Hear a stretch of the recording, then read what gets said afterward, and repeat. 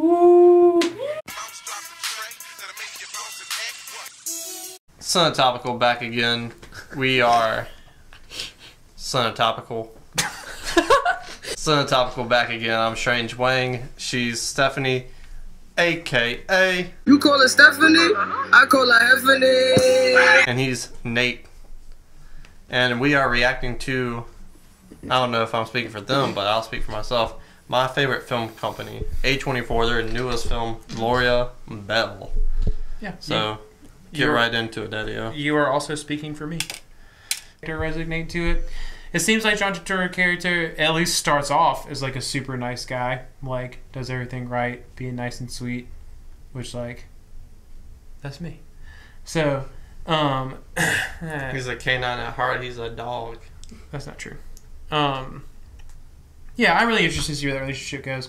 I hope that it hits me in the feels because when like that's what I want out of movies like this. You know, Yeah.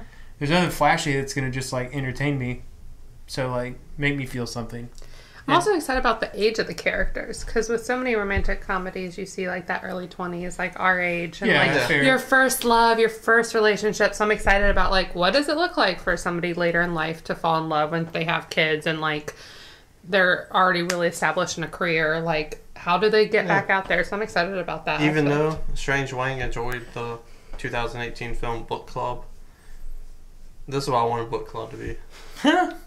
That's what's great. Bro, that's a great guilty pleasure rom-com. I appreciate that A24 literally makes movies for every walk of life. Yeah. You know? Like, we just got mid-90s, which just, like, appealed to that Best little... movie this year. Yeah, it was so good.